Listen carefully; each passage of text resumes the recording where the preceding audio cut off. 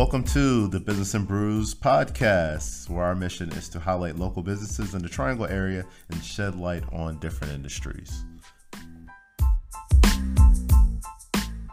So welcome back to the Business and Brews show. I'm Gevin Vinson. I am Ryan Smelton. Ladies and gentlemen, tonight I am very excited. As you already saw a little preview of what's about to go down, Matthew and Natalie are dog trainers and brand developers. Mm-hmm. So Matthew and Natalie, tell us a little bit about who you are and what you do. Yeah, so my name is Matt Hubble. I've lived here in the Raleigh area for, probably 16 years now. Started going to middle school here, and I've been here ever since. My background is pretty interesting. You know, I started out in entrepreneurship. The ripe age of 17, 18, was big on social media, big into working out, and was just really active on the forums. So back in 2009, 2010, Instagram, all these platforms were still kind of like just becoming adapted. Girls and boys were just starting to use Instagram. It wasn't just girls anymore that were using it. And so I was really into fitness at this time, and so I started posting workout videos and just really tracking my progress. And as a 17, 18-year-old kid, seeing results for the first time.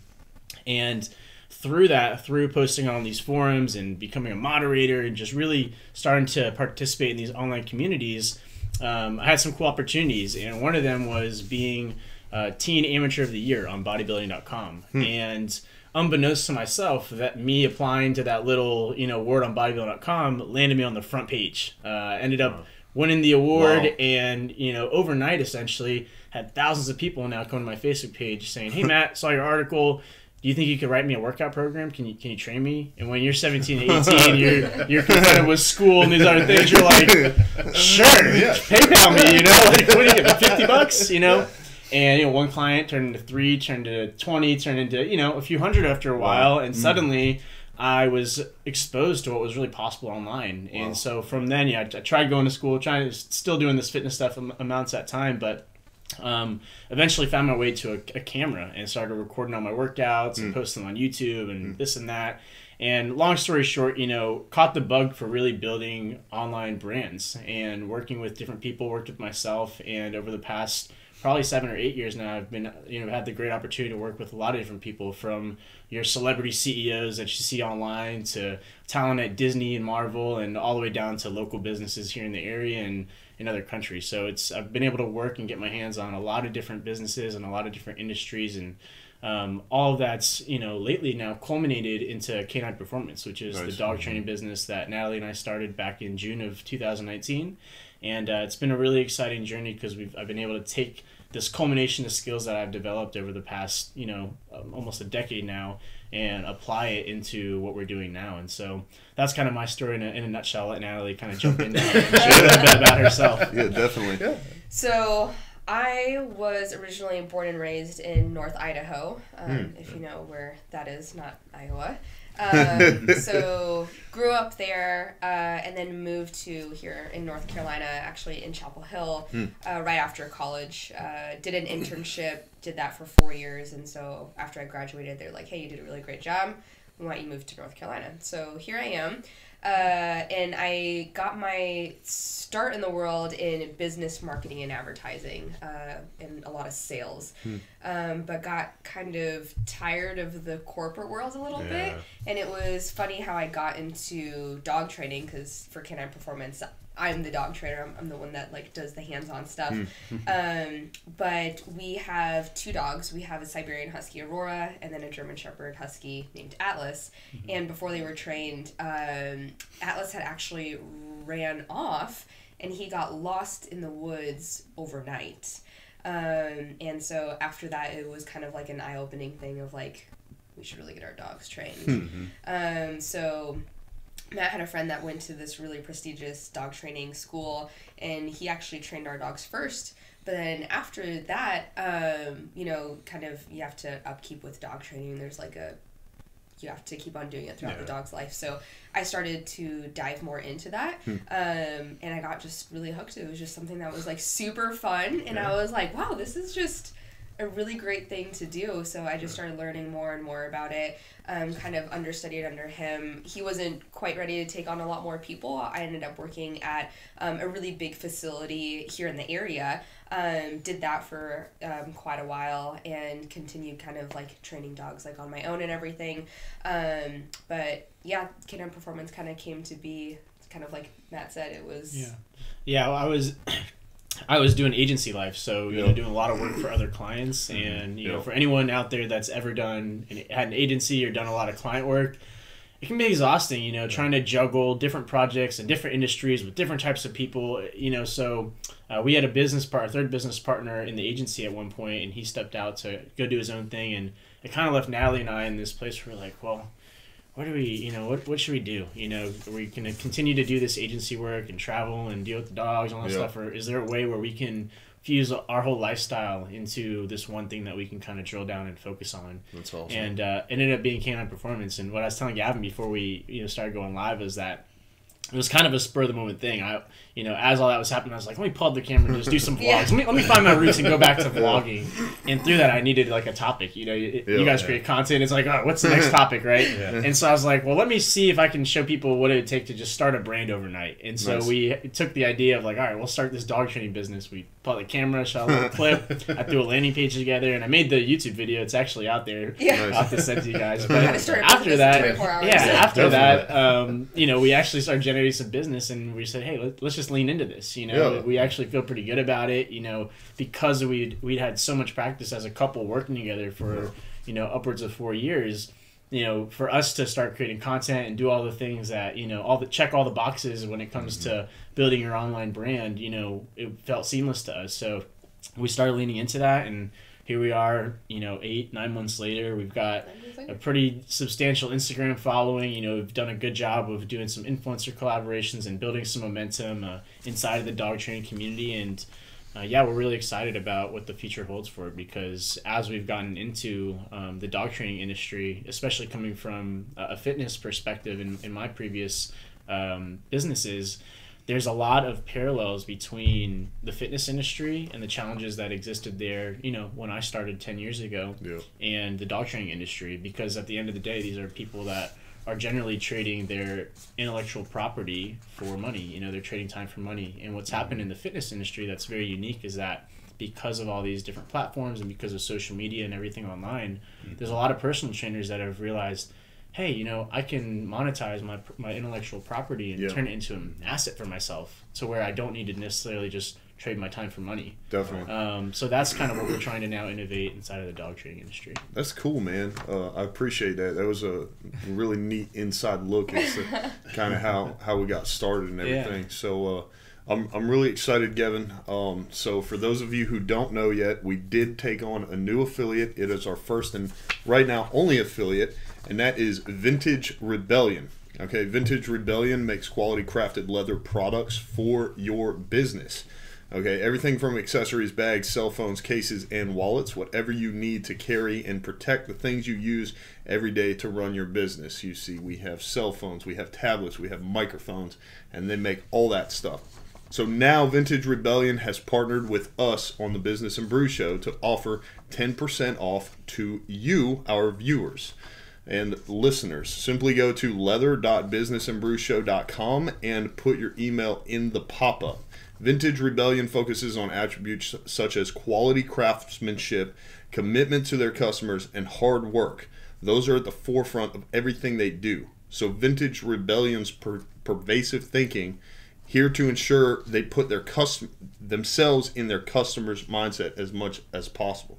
So one of the reasons that we chose this is I was on their website, and if you take a look at what they offer, it's top quality products. Gevin and I are about to get our own stuff, and then who knows, in the future maybe we'll be able to offer stuff to guests as we gain a little momentum there. So that link again is leather.businessandbrewshow.com. It is also in the description.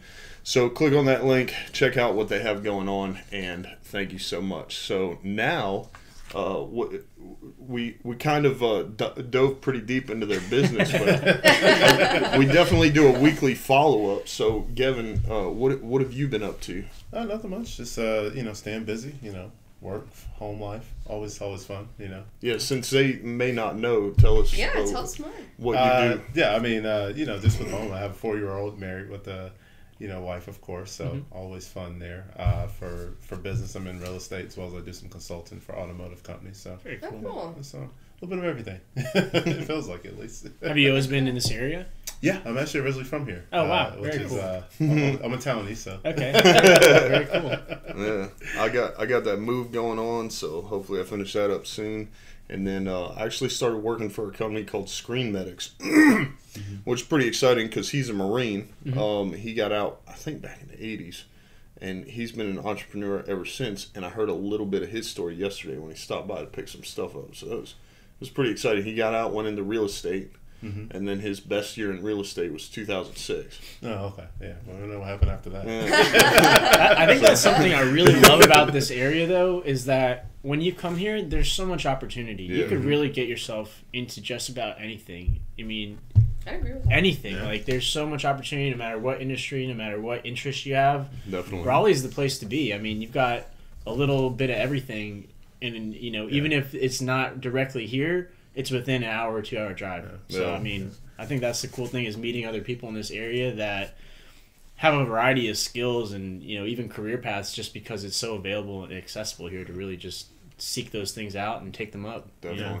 Yeah, that, I mean, definitely are. I mean, and plus it seems like there's opportunity just above and beyond that. It seems like there's a lot of stuff still growing. So it's not Yeah, like and it's the southern hospitality, you know, as someone that's traveled to a lot of big cities for work, you know, I always come back home here and I realize how friendly and how open people are to share what they know and how excited they are to really pull people into the fold as far as what they do. You know, and I think that's something you don't find that everywhere else. And I think growing up here, you almost take it for granted until you go to these bigger cities and you're like, whoa, why is everyone like this? Like, just be nice. You know? it's not hard. Yeah, exactly, right?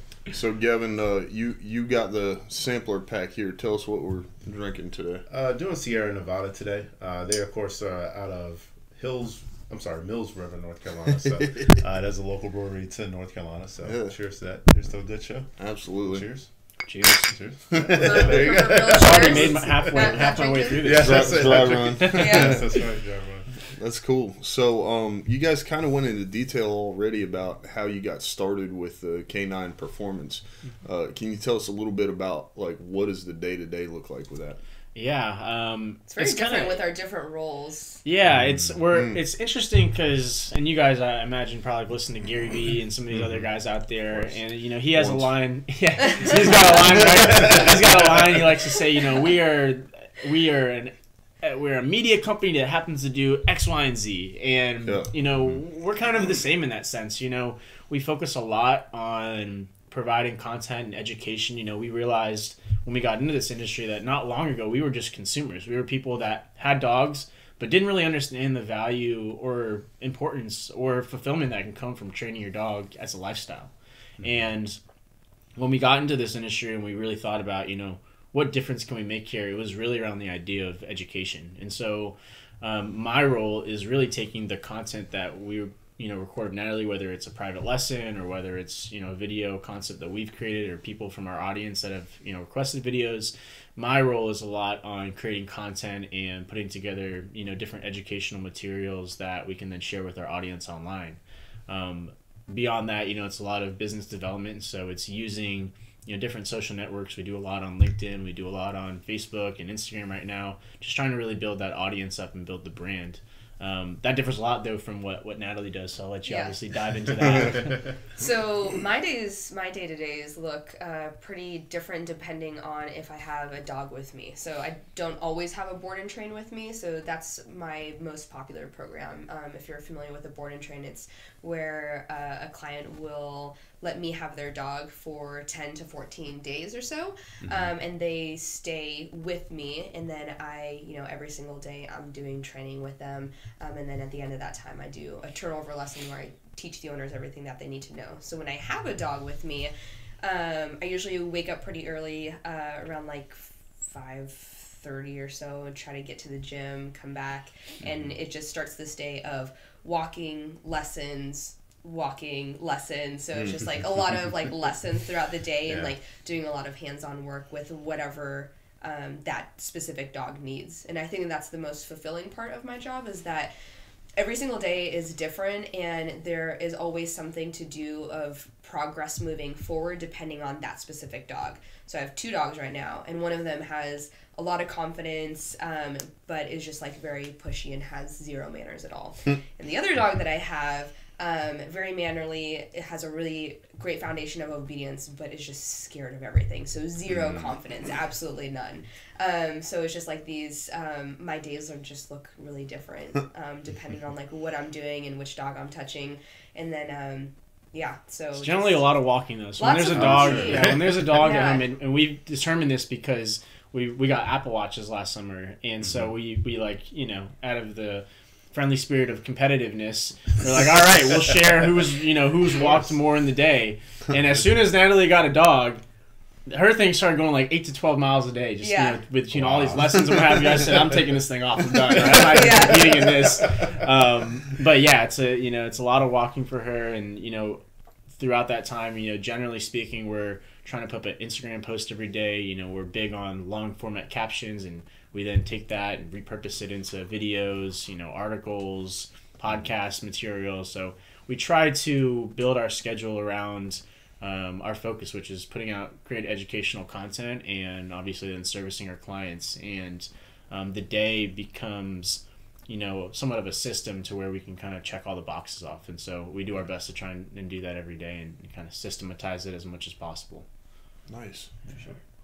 That's really good. So with that, that's very in-depth look there. So with that, I mean, is there a certain type of dog that you enjoy training more than others? Like, do you have a preference?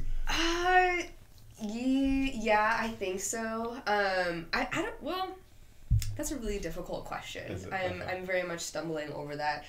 Just because while more like fearful dogs can be challenging, they can also be significantly more fulfilling to train, because you can take a dog that is very fearful of everything, won't take food from you, is like scared and barking at everything, and then be able to completely turn them around, and they went from like this very like low state of living to a more fulfilled and higher state of living. So that's always fun.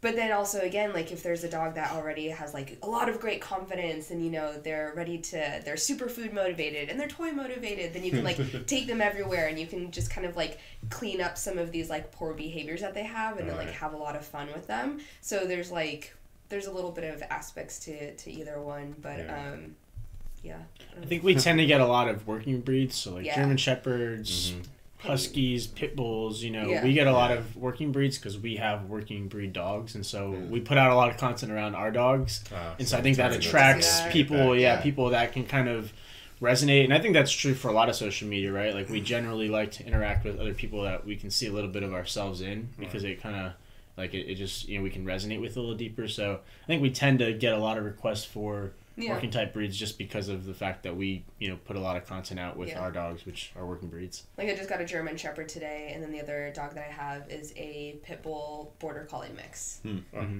which is I've never seen it before, but super smart, but then also pushy at the same time. So it's just kind of an interesting mix of personality that he has. And I think a lot of it is you're really problem solving, right? So it's a lot like you're working out or something else. You're taking in an animal and you're trying to figure out exactly how you're going to resolve its issues using a tool belt, so to speak, right? And that tool belt is motivation, timing, consistency. It's all these pillars, so to speak, that go into being able to solve that problem for that specific dog. And I think that's what is probably the most exciting part about it, is that you get to kind of like figure out the puzzle each time, and it's all different, but you're using the same pieces, but the way that it's like a Rubik's Cube, I guess, right? Like you're going for the same end result, a nice balanced cube where all the sides match up, but in order to do that, based on where it started, you're gonna have a much different path to getting there. And I think that at least for me, being on the outside looking in Natalie's training philosophy, it's a lot I see her have the most fun figuring out those first big moves to where you get the momentum, and then it's like, oh, boom, boom, boom, I'm done. I think that's what's cool to watch, at least from like someone that's especially with the camera filming. Definitely. So it sounds like just in the short time that you guys have been doing this, do you feel like you pivot a lot or you don't? And how do you feel that helps you? I feel like we definitely try and throw stuff at the wall pretty frequently. Yeah, we definitely do. Yeah, and I think that that's kind of what makes us stick out a little bit more compared to some other dog trainers. For me, at least, I never anticipated starting out with our dog training business and have like a pretty quickly growing online community. Community of you guys. Yeah. But in like a short period of time, like we did, and so from that we've had to like really think creatively, think outside the box, and just kind of be like, if we do this, is this something that's going to work really well? If we do this, is this something that's going to stick really well? And I think that we've started over the past couple of months. I think. Yeah, I think one of the things that has created a lot of pivots is just not like I said, not long ago we were consumers of the industry. We were just people that had dogs, Natalie had a training background, but we weren't thinking like in the scheme of like, all right, how do we plan for the next 5 years of building this business, right? And the typical path when people start a dog training business is they start in their house or something, then they move to a facility, and then they get more trainers, and they have another facility, and then et cetera.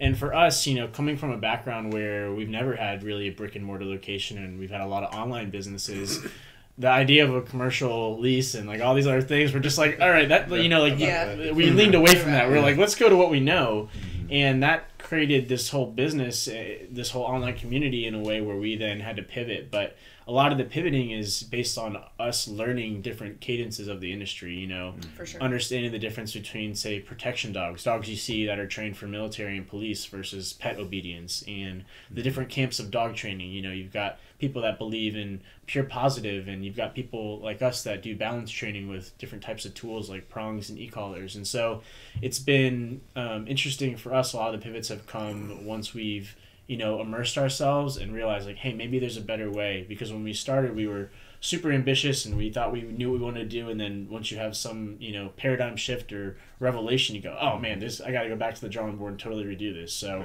I've redone our website like 3 or 4 times now. We've come out with different types of products and things. We just launched a digital platform. So now, to Natalie's point, we're throwing a lot of stuff at the wall and kind of seeing what sticks. And then when we see something that sticks, we kind of lean into it and chase it through. So that's kind of been what we've done so far. And right now, it's culminated in this digital platform that we've created, and our obviously our in-person services that we offer. And, that's what we're most focused on right now. Yeah. That's awesome. Yeah.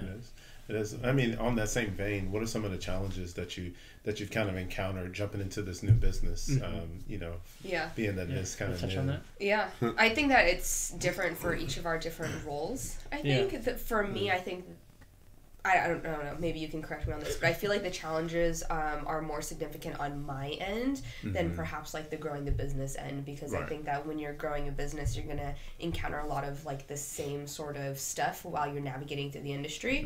But for me as a trainer, a lot of the big challenges have been the dog training world is very opinionated, and when they are opinionated about something, they're opinionated about it loudly and deeply and publicly and very very publicly. Very publicly. And I think that when you talk to a lot of other trainers, they would definitely agree on the same vein of there's not a whole lot of cooperation. So how Matt had talked about, there are different camps, so to speak, of just like there are the pure positive or force-free trainers. That's where you'll see a lot of like the clicker training, not telling your dog no, very like hands-off, everything like that. And then balance training, where we do utilize a lot more, tools in our training and stuff like that.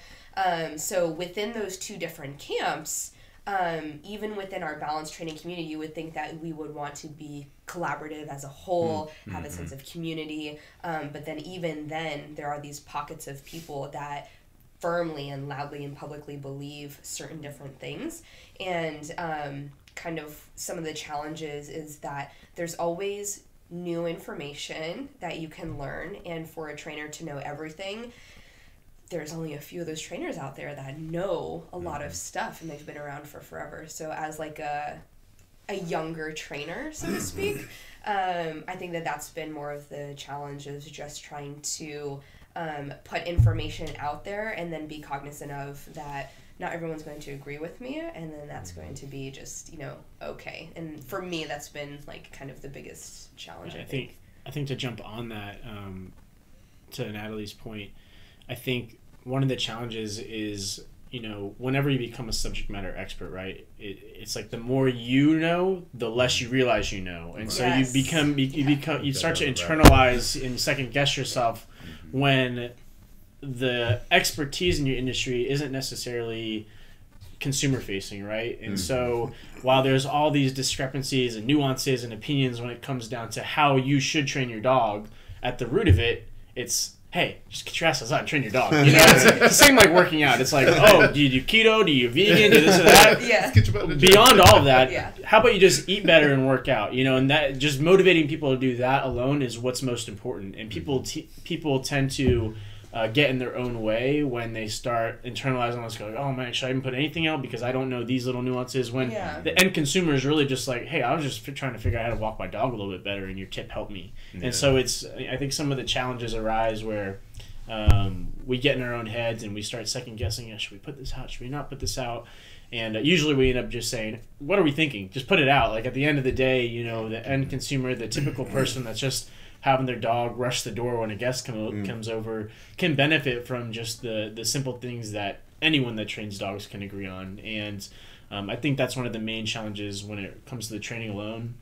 Some of the challenges on the other end of the spectrum in more of my world, which is the business development, is trying to figure out, which way to navigate. Do we build a business model that pulls in a lot of people quickly? Do we continue doubling down on our brand and open our own facility? So those are some of the challenges that I face is like, hey, what move is the right move? And, at the end of the day, I don't really know. It's just whatever choice we end up making is probably the right move, right? Yeah. But I think those are the challenges that we face, generally speaking, are mostly just us on our own thoughts, and then a little bit of external stuff. Yeah, like it's just lack of I think when it comes down to anything entrepreneurial, there is no roadmap. And a lot of times when we get in our little, tiffs and bicker or whatever, it comes down to like, we don't have a clear plan. And the reality is that when you're self-employed, or you're a one-man band, or you have a company, or you're a leader of any sort, there's no clear plan. You have to pave your own way. And I think that's probably the hardest challenge. There's a lot of imposter syndrome that goes into that. Yeah, and it's staying motivated when there isn't that lack of clarity. And I think that's probably, there's a challenge every day, but I think overarching it's just maintaining that level of motivation and then sticking true. I like to say, the show must go on. So that's kind of what always brings us back to a baseline of like, whatever happened, like we just need to get it done, and that's kind of what pulls us through, I feel like, those challenging times. Nice. So I'm kind of curious, have you ever had a dog that like, either, I wouldn't say, maybe you couldn't train them, or maybe it was just more difficult, or you felt like, tell me about that. There's definitely been more difficult and challenging dogs, but I've never had a dog that I could not train. I'd have to call up the owner and be like, hey, this is just not working. Like, come get your dog. Okay. And I think that the reason kind of behind that is that I have strived really, really hard since I've entered the industry to educate myself in as many different ways as possible. I don't think that there's like a time that I'm at the gym, or like a time that I'm getting ready in the morning, or long walks that I'm going on, that I'm not constantly listening to an audiobook, listening to a dog training podcast. I'm not reading several different books like at one time, attending webinars, go to in-person seminars. Like we traveled to Florida so that way I could go to a seminar from a guy that came all the way from Australia. And so when you arm yourself with all these different tools in your toolbox, when you get a dog that's like a lot more difficult, instead of just being like, what's that saying that you always say, rounds, square peg, round hole, or what do you say? I don't know if I ever said that. No, when you're trying to like, a square peg into a round hole. Thank you. Yeah. That one. Is that, I say that all? I don't know. Yeah, you do. Oh, all right. And so, like, with some trainers, if they don't have all those tools in their toolbox of the different ways of training a dog, which there's a lot of them, then that's where you come up with, like, a lot of friction with training the dog, and then it can't work through.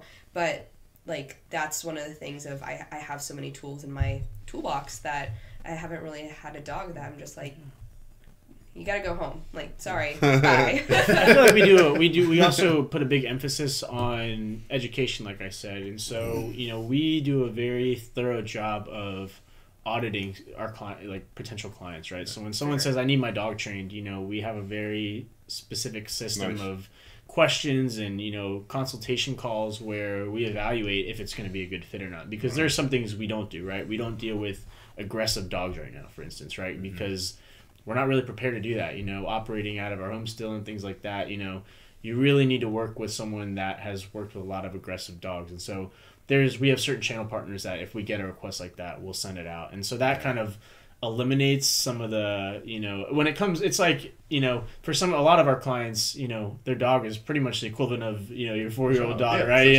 Your child, like, it's very important to them. And the worst thing in the world you want to do is, be a little ambitious and say, yeah, when you really should say no, and I think we do a good job of making sure that we don't bite off more than we can chew because, fortunately for our business model, we don't rely on the training to just, operate our business, right? And so we get to be a little more selective, and we can refer people when we feel like there's a dog that might not be a good fit for what we can offer it. So definitely. I think that's one way that we avoid having to deal with that situation too, because that would be very embarrassing and also just like extremely frustrating. Especially when there's a lot of dogs with like simpler issues out there that we can 100% solve. So So it's always good to make sure it's a good fit both ways. I mean, definitely. I think a lot of business owners don't realize that every customer or client's not a good client or a good fit for them. For sure. There's definitely some clients that have reached out to me, and I've kind of like put them on the back burner a little bit and kind of seen if like they will pursue me more, because dog training is not just like you send your dog to me and then the problems are all fixed. That's not how it goes. There's like it's a lifestyle change from there on forward, and you become a minority as a dog owner to have a trained dog. If you have a trained dog, you are a minority like dog owner now, because the majority of dogs are not trained at all. And so that's a progressive work that you must do over time. And so I make that abundantly clear to my clients of just like, when your dog goes home, like there's a 3-week extensive period of time that I'm going to give you like deliberate training things to do for your dog in specific. And then for a next 3 months is a very pivotal time, and you must be consistent. And then even after that, it's going to be for the life of the dog. But like I'm setting the expectation already. And then if I kind of get like some waffling about on that of like, and then I'm just like, maybe not a good fit. I don't think that you're ready to have a trained dog yet. So, and it's being able to. And that, that's a lot of why we're Canine, our URL, we do a lot of, we brand ourselves as Canine Performance Coach, because it's not just training, right? There's a level of leadership and motivation and things that we really focus on to make people feel like they have that arm of support. And that's why we do focus so much on education. Is because it's very easy to think that, hey, I pay this, decent sum of money and I'm gonna get my dog trained and boom, everything's kosher. But at the end of the day, and why I think I enjoy it so much is because it reminds me a lot of fitness, where you can't just give someone a workout plan and a diet and then say, cool, we'll check in 2 weeks and everything's hunky-dory. I expect you to hit, like throughout that 2 weeks it's going to be hard. They're going to call you and tell you they're hungry. There's so many things that are going to happen throughout that period that you need to be prepared to offer that support and that guidance and that level of motivation that takes it much beyond just a simple training, right? It's really coaching, because it's a lifestyle, just like fitness and seeing results in that regard. It's all about adhering to a plan, and so that we try to put a lot of mindfulness into the different protocols that we send people home with, and the different plans and the level of education we provide them with, so that they really understand how important it is and to upkeep the training, and then also feel like they have the confidence to really do it on their own once they take their dog home from us. That's awesome. So can I ask a selfish question? Absolutely. Are there what dogs would you recommend as good family dogs? I mean, for families that have labs. For sure. Sorry, I had to get my or even a golden. But labs, I love labs for sure. They're motivated. They're so friendly. And I feel like most of the time they have a good like on and off switch. So if you want to have a dog like for you, you can like go into the backyard, you can play fetch, you can be your running partner, great. And then, you know, you can also have a dog that can just chill out, kind of be a couch potato and like hang out with your young child and, you know, like not be doing the zoomies that will get your child to do the zoomies, or when your child does the zoomies, the dog does the zoomies. So they're pretty easier to train. Yeah. It's easier. I think that's one thing too that, you know, I think that's another reason why we focus so much on the educational side is because it's very easy to just go out there and get the dog you think is cool, and that's exactly what we did when we were just like, we're like, Huskies are cool, they look cool, you know, Get a German Shepherd, they're cool, but like, God, we didn't know about the whining, about all these other nuances that go into owning those dogs, and so, you know, like, I think it's not that we were wrong for doing that, but it's just you don't know what you don't know. And historically in the dog training industry right now, if I were to ask, you know, most people who they think of when they think dog trainer, most of them still say Cesar Millan, the dog whisperer. From like over a decade ago. You know, over a decade ago he was on TV, but he was really the only like mainstream dog educator out there that, you know, common person that doesn't even maybe have a dog will, oh yeah, Cesar Millan, you know. And I think that's different. Yeah. Because it wasn't pure positive. No, yeah, and I think ultimately that showed us like, hey, there's a big opportunity in this space, because if people are still thinking of this person from over 10 years ago, not that he's, you know, that irrelevant now, but, you know, if this is the person that people think of, it means that this industry is prime and ready for someone new or a series of new people to step in and really do it in a 2020 way. You know, create the YouTube videos, create the Instagram content, do it the way that all these other people in these other industries do it. And so I think that's another reason why, you know, we're so passionate about the education part. It's just because it wasn't long ago that we were just naive, and it wasn't any fault of our own. So that there's so much information out there, you're just like, I don't know what to look at. And all of it is controversial too. Yeah. Like if you go on Google, it'll tell you like 15 different things. So and I reference that all the time when I like make Instagram posts and stuff like that. I'm like, I put in my captions, I'm just like, I went to Google and I typed this in, and the first two things were the things that you should absolutely 100% not listen to at all. Wow. And so there's like so much misinformation out there. That's why I'm like very passionate and just like, here's all the stuff I know, like here, like just it's out there, and continuously doing that like every day. The gift and the curse of the internet. Yeah, right. Exactly. 100%. That's crazy. So we heard how you guys started, kind of where you're at now. Where do you see this going in the next 5 years or long term? There's been so many pivots. So at this current moment of pivot, I think you'd probably have a better outline than I would. Yeah, I think at this time, where we see the future going is a combination of. Yeah, I guess to dial it back, really what our whole brand is about is educating the end consumer. So educating, the common person that has a dog that, might not know what to do. And also helping other independent trainers succeed. We fortunately come from a different business background where we were able to see a clear picture of how to turn this into a full-on business and career for ourselves. But what we're really passionate about, and having made so many friends in this industry, is like, how do we turn the faucet on for all these other people, knowing what we know about digital marketing and selling online and creating, monetizing intellectual property. That's a lot of the innovation that we're bringing. And so over the next few years, it's going to be building out our digital platform with other trainers, other type of coursework, really building a credible hub where people can, get all the information they need to train their dog at home on their own, or feel confident enough to work with a trainer that's on side of the platform that they can then bring their dog to wherever they might be. The other prong to that is obviously supporting these other independent trainers with the resources they need to succeed. So that's, bringing them onto our platform in a way where they can earn passive revenue, and also build their brands as a proxy, to being a part of our ecosystem. And so I think over the next 5 years, I'm not sure exactly how that will extrapolate out. It could be brick and mortar facilities, it could be just the digital hub, but I know that regardless of what particular path it takes, it'll be focused on educating the general public on making quote unquote or hashtag making dog training cool. But also helping these other trainers in the industry that are independent succeed by giving them the resources they need to do that, because right now a lot of dog trainers face the same challenges that personal trainers faced 10 years ago. If you were a personal trainer 10 years ago, you either went to other people's apartment gyms, or you did group classes outdoors, or you're really in hustle mode, like scrapping around. and you're trading your time for money. You can go and work at a big box facility where maybe you sacrifice your methodology for the corporate model and how you're told to train people, which isn't really fulfilling. Or you had to go full on entrepreneur. You get your commercial lease, you buy all your equipment, you eat what you kill, you have to market, you have to learn how to do all these things. And the truth of the matter is, not everyone that's a subject matter expert at what they do is a great business operator or owner, or even aspires to have the responsibility to do all those things. And so those are the same challenges that a lot of dog trainers face. You know, they're people that have come out of extensive careers prior. They're people that are amazing at training dogs and have a connection with animals.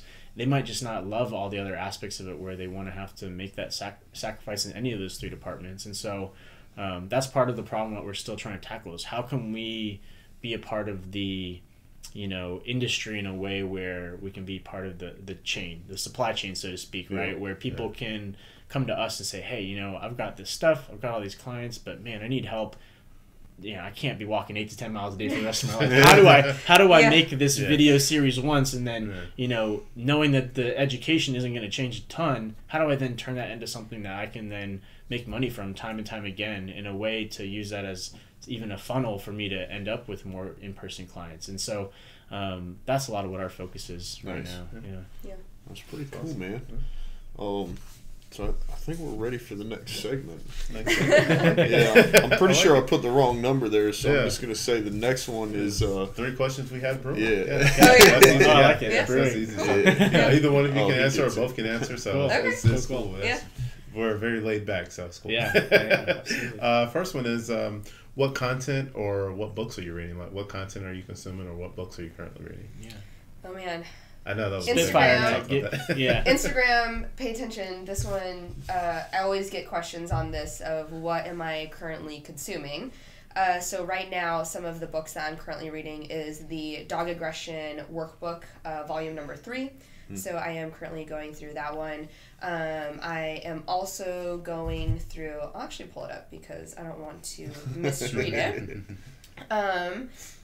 So that's one of them. I am also going through the book. I'm rereading it again, actually. It's by Temple Grandin, Animals Make Us Human.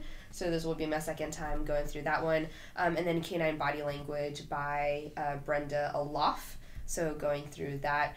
And then in terms of audio content and visual content, if you have not subscribed to the Canine Paradigm Patreon, I constantly am rewatching Pat Stewart's videos. He just put up a phenomenal one today, so doing that. And I think that's actually it at the current moment. That's a lot. Yeah. That's a lot. It's a lot of walking. You got 8 to 10 miles a day. You got a lot of audio time. You know what I'm saying? Variety of podcasts, which I won't bring up. But so don't teach the dogs to talk. I'm getting there. We usually try to teach them to stop talking. usually if that's a problem, it's because they're talking too much. To answer that question on my end, it's interesting. I kind of float around, and I actually, I used to consume Gary Vee and Grant Cardone and all of the self-development guys. And I feel like, at a certain point, you kind of reach a threshold where you're like, I get it. I need to go out there and as Gary says, do stuff. Yeah. But one guy I always really enjoy listening to is Andy Frisella. I don't know if you guys are familiar with him. He had a really popular podcast called the MFCEO Project. He just started a new one called Real AF. But he's just like a real gritty guy. He says what he means. The camera flew off. He says it like it is. It resonates with me because it's a little more like in your face, like just brute, point blank. But another podcast that I started listening to is actually Controlled Aggression, which is by a guy named Jerry Bradshaw here, local in the area. He's out in Sanford. He actually started. Okay. Oh yeah. No, you're good. You're good. But yeah, I've been listening to Controlled Aggression because I'm actually interested in going to trainer school through their program out in Sanford, just because he started the Protection Sport Association, which is basically arguably one of the most challenging dog sports, where you train a dog to do obedience, bite work, all these different types of things related to dog training, and it's one of the most rigorous sports in dog training out there. So yeah, I'd be happy to. We're not live on camera. So I've been listening to that podcast, and then aside from that, I don't consume a ton of different people, but I try to be observant with how other people are succeeding online. So, I watch a lot of different types of content in our industry and dog training and see what other dog trainers, like what content they're putting out and what keywords they're using. I try to read their captions and really just emulate what other people are doing to succeed. So it's a variety of stuff, but it kind of floats through those kind of three things, and YouTube browsing, and then those two podcasts I like to listen to a lot. And How I Built This by Guy Raz. That's if anyone out there hasn't listened to How I Built This, I think that's like the gold standard of audio content. It's just like, if you can do a show like that, like, you've got it. But I think it's really cool to listen to the founders of these huge companies and realizing, you know what, like at the end of the day, these guys put their pants on the same way, and they started out in a room just like this at one point, trying to figure it all out. So I love that podcast. I think probably more than anyone, I listen to that. Nice. Yeah. That's pretty cool, man. So when y'all, if y'all aren't training dogs, what do you like to do for fun? We do. What do we do? We're big into fitness, so we work out every day usually.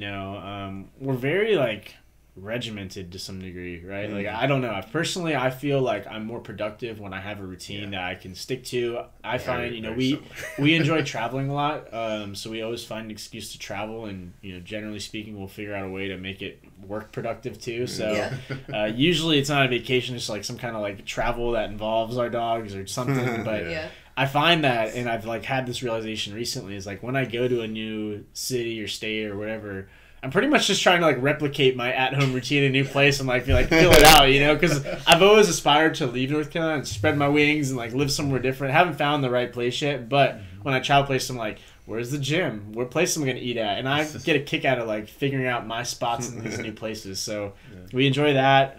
We really love going to the mountains and hiking, just being outdoors with the dogs where they can be off leash. And we haven't actually been able to do as much of that lately, unfortunately, but maybe in the warmer months that are coming up, we'll make our way up to Boone and do some good old hiking on Grandfather Mountain. So. I think we just truly do genuinely enjoy doing productive things. I think we just get a kick out of it. Yeah, we kind of like working, but I think also too, we've done so many things, and we've been involved with so many other projects and companies and businesses that we're really focused on just trying to win. There's something about building something from nothing and having a goal in mind and being able to really see that through without getting distracted. And I think when you have the agency and other things where it's very project to project, now we're in something where we're like, man, this is really up to us. We really have the ability to turn this, we have all the skills we need to make this successful. We can bootstrap, we can do these things, but I think we've been really focused on trying to, really achieve that goal that we have in mind for the business. So yeah. Perfect. Yeah. I'm digging it. That's definitely is good. And our last question, how can people find out more about you? Where can they find you? Instagram, podcast? You can find us everywhere. Everywhere. Usually you can find us anywhere from searching Canine Performance Coach, Canine Performance, or Natalie Dobkins. We're on Spotify. We have the Canine Performance Podcast, which is generally just a deeper, more conversational dive into whatever the Instagram post for the day was. On Instagram, we're canine_performance. So if you're into dog training and you want to get some tips and tricks on how you might be able to start working with your dog at home, it's a great place to find daily content. Nice. And then we have our digital platform, which is Canine Performance Online. That's for people that want to basically have a trainer in their back pocket where they can kind of get the community support they need. They can connect with like-minded people and go through the coursework lesson by lesson, step by step. So those are the three main places. Of course, our website, canineperformancecoach.com. So if someone in this area, your dog's acting up and you need some help, definitely let us know there, and we can take care of you. So. Nice. Awesome. I dig it. So I definitely put your website in the description so they can click on it. Awesome. So basically, as we wrap up the live portion, what I'd like to do is our number one focus is always helping other people. So whether that's spotlighting business owners in different industries or you as the viewers learning something that we talked about on the show, whether it has to do with the more general business development aspect or the industry specific stuff.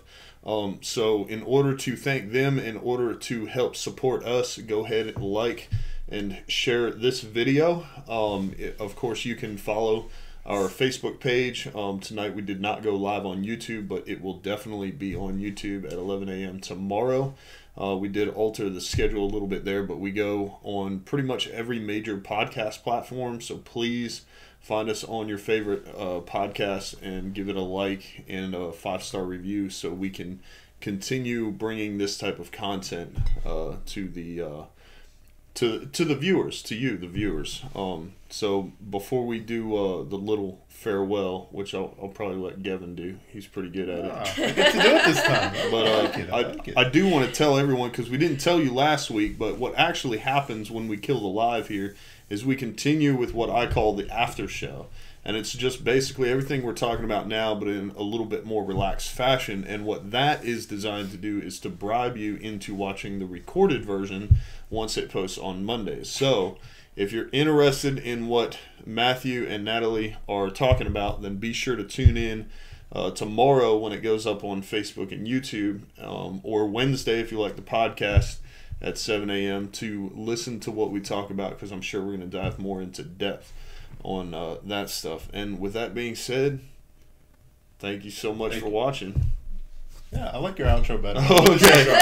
Hey, maybe we appreciate it. Give us like a mock one. I thought it was like a little song and a dance. Yeah. We got to rename the after show to the after party. Okay, yeah. I'm down for that. So Bottles. join us later for the what? What? I thought you. Okay, I dig it. But thanks so much, guys, for watching, and we'll see you on the next episode.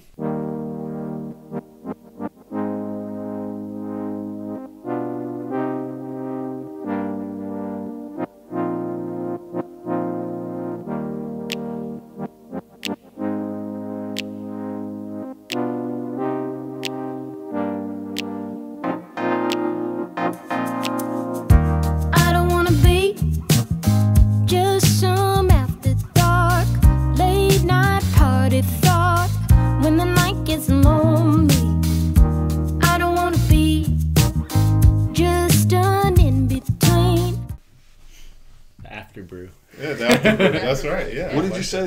Models and bottles, man. Models and bottles. Oh, models and bottles.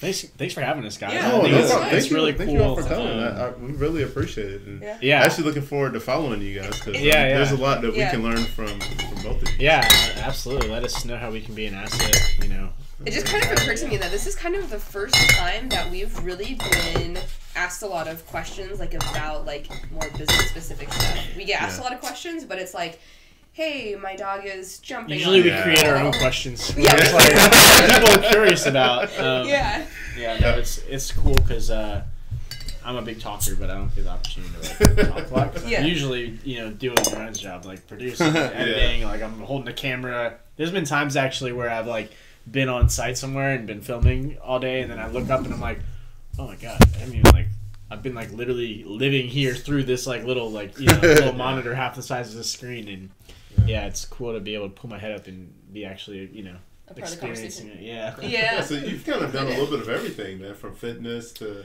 brand to a little bit of everything. Yeah, awesome.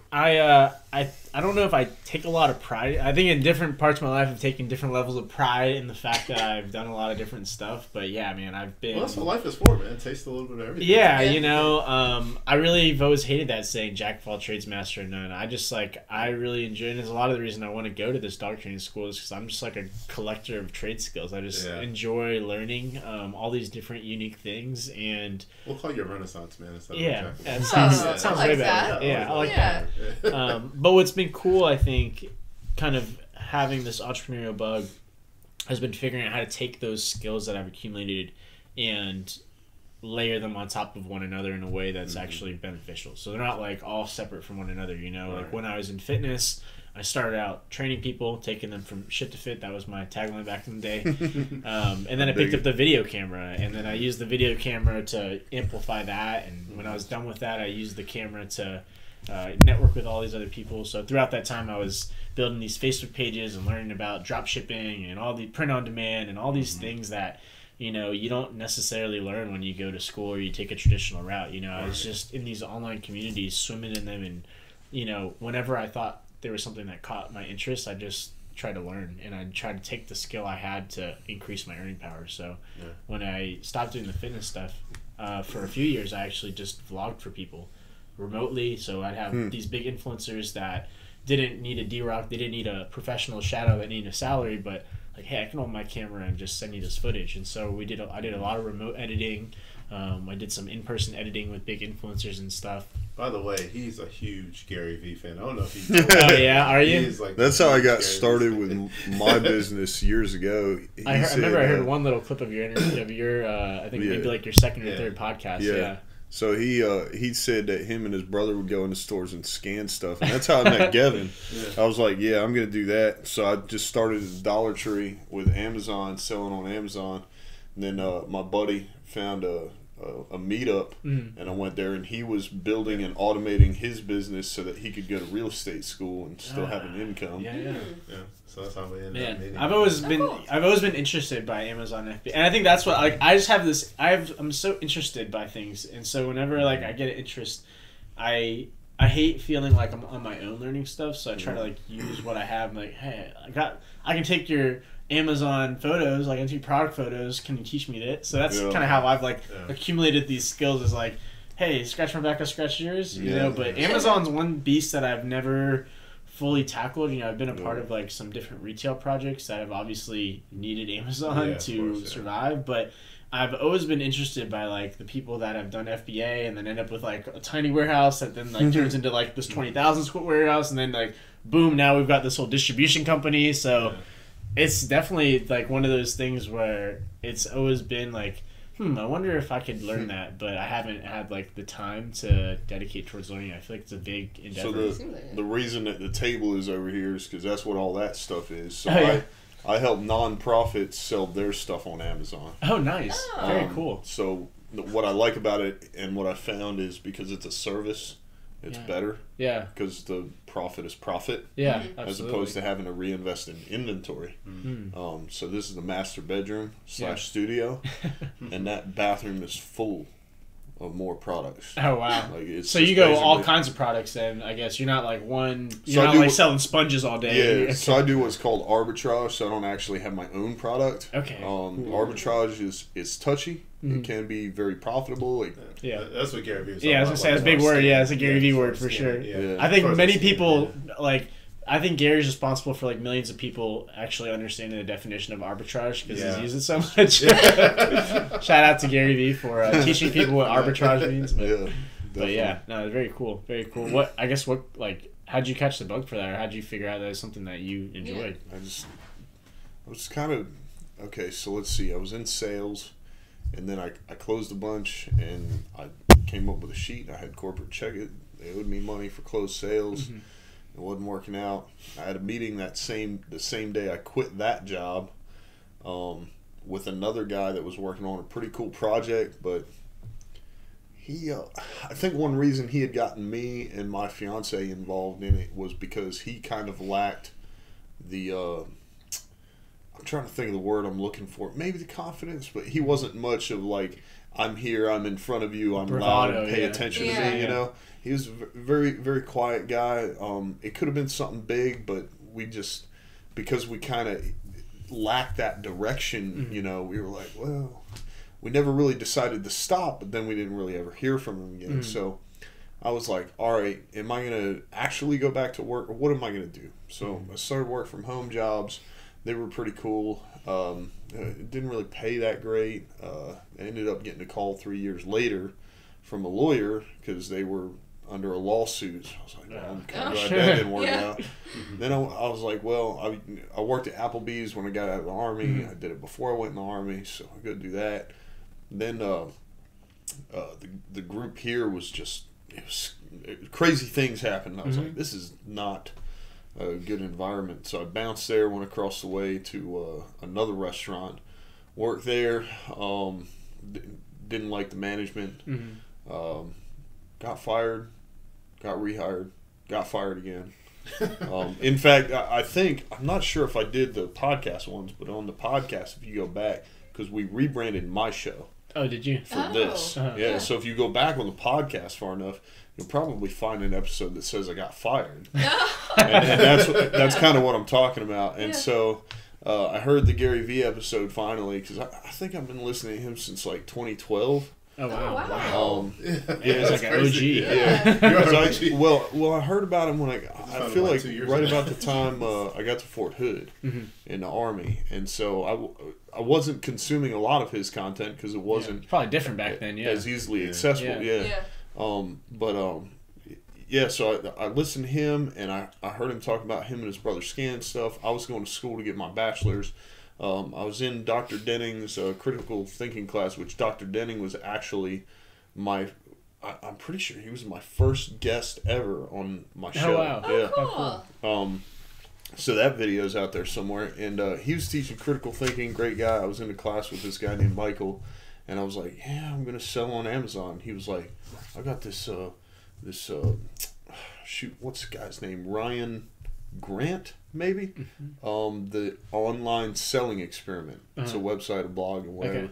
He was like, yeah, I got this. You can borrow it if you want. So me and Michael kind of figured it out at first. And it was literally just the app. Once you pay the subscription, you go in, you scan the stuff, and sell it on the internet. Yeah, I feel like I've seen something like that where someone's like, you scan it, you see what it's selling, like the aggregate of what it sells for, and then you decide if it's, it's probably a lot more complicated than I make it sound, but for the simple fact that you already know the technology aspect, it would be easier. And I mean, people have their opinions. I got a guy who tells me arbitrage isn't profitable. But the fact that I figured out how to sell other people's stuff, it increases their revenue. I had one client try to back out, and I was like, well, what were your online sales before? And they were like 0. I was like, so whatever number I bring you is automatically more than that. So it's good though, but also they're all non-profits. So like Mabapony, I'll throw their name out there. They're a small non-profit. They're down in Apex. They're off 64. They hold 2 sales a month, 11 months out of the year. Okay, so that's 22 sales a month. A year. A year. So the point I'm getting at is they're very limited, especially because they don't have an online presence. Yeah. Now they do, and we're making progress, but it's under my Amazon account. So I take a commission for the product that I sell, and I charge a processing fee.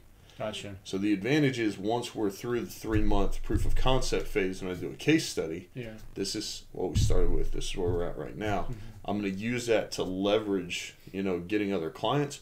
But if they're happy with the results, we can start their own Amazon account. Yeah. And now there's gating, there's ungating, there's a lot of, nuances, I'm sure. So the transition, I would never recommend if someone is currently selling through someone like me, and then they want to start their own Amazon account, I would never recommend just ceasing all sales and standing up your own, because you'll lose a lot of revenue doing that due to the gating. But if you make a smooth transition, then what I'm getting at is they'll be able to be represented online much better. They'll be able to have the Amazon storefront.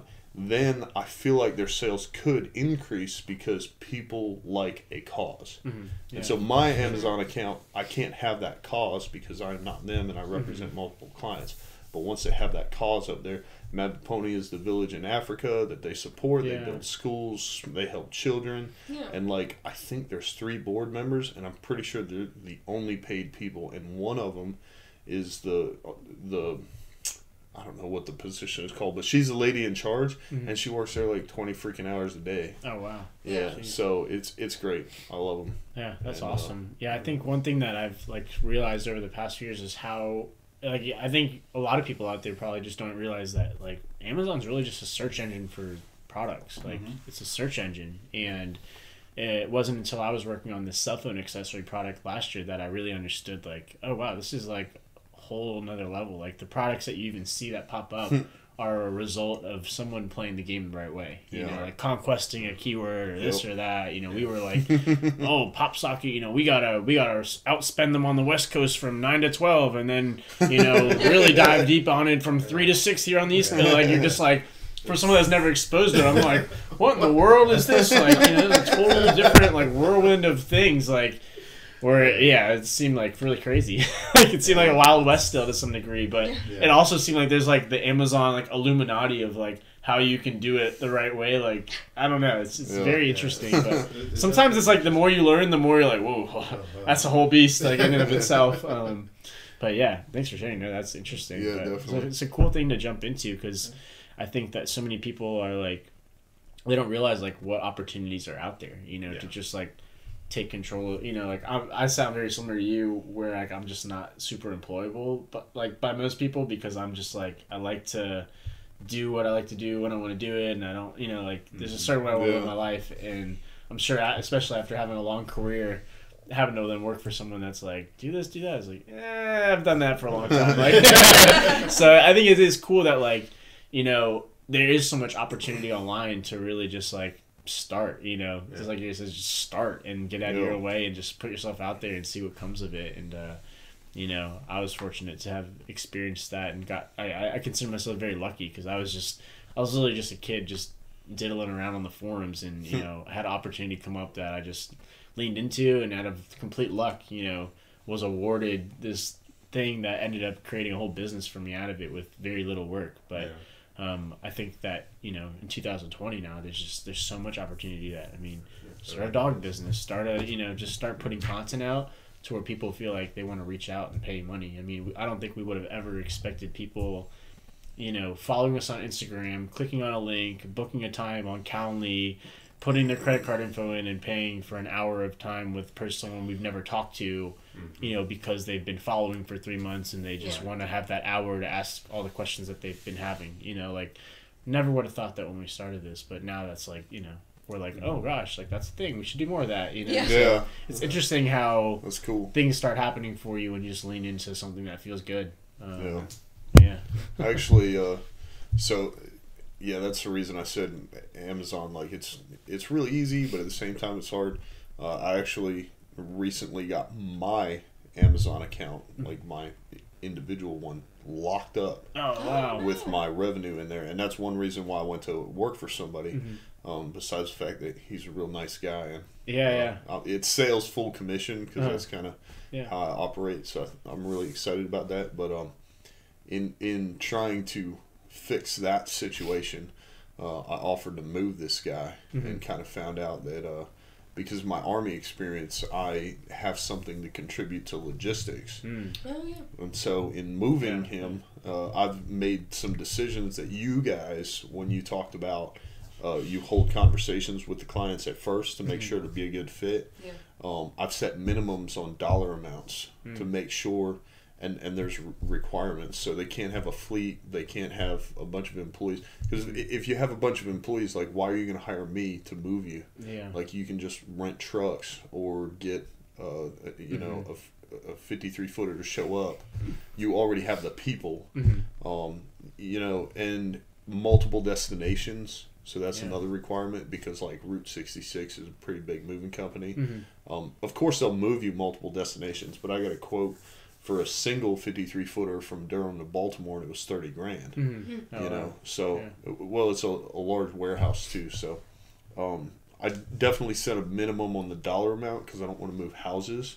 But that's what I thought of when you were like, we hold a conversation with the client. I think that's something I screwed up on in business early on, is I was not niche specific. And I think I kind of fixed that now. It's one of those things you don't know until you know. And I think, fortunately, having had an agency where you're kind of like, depending on where you're at in it, you're like, I want everything, or like you can afford to like not take everything. Coming from that, I think it taught us, like, you know, there's nothing worse than getting paid, but then, you know, unless you're like a sleazeball, but there's nothing worse than getting paid and feeling like you can't deliver. And when you have an agency and you're working on projects and you like go from this, like, you go from like sales mode into like execution mode, you can find yourself in a place where you're like, I don't know how great I feel about this anymore. And so I think that's like a lesson that we were able to pull from that. And, you know, like, hey, if this was our first business, I'm sure we would have taken everything under the sun. And, you know, fortunately we haven't even had a lot of situations where we've had to turn anything away. But I think you just like learn that through time. You know, you learn your boundaries and certain things that you want to do and not do. And I think you especially learn, like, sometimes money isn't worth the stress or the anxiety or what it has. But speaking of, like, everything you were just talking about, we had an office space for our agency last year, and we shared it with a guy from the area, but he, like, struck gold, and he had started doing this thing called reverse logistics. And it was basically, it was really interesting. And when you said, like, logistics, it had me thinking about it. But he basically started out, like, flipping appliances on Facebook Marketplace. So you know, basically, he had this deal where you would get a pallet of like scratch and dent stuff from like Lowe's or one of these places. You take all of it and like list it on Facebook, flip it, whatever have you. Well, turn this thing where like he then started like completely like doing all of the scratch and dent. He would start like reselling all of like the returns and all the scratch and dent to like other stores across the U.S. and this and that. But like turning this huge thing where he's got like these huge like contracts from like I think maybe like Lowe's or Home Depot or someone that has like huge volume of this stuff. Dude's killing it, and it's all just like reverse. It's because like a lot of these big corporations never mapped any way. Like they just have all this scratch and dent, but then they have no way. Yeah, they have no way to then exactly. So he has this whole like reverse logistics business now that it. I won't say it's not. You know, how am I trying to say this? It's not easy, but it is simple. You know what I mean? Like, there's not a lot of things that you need to do, but the things you do need to do, like, they have to be done right. And if you do them wrong, like, there's a lot of ways you can screw up your, you know, screw up your cash in that.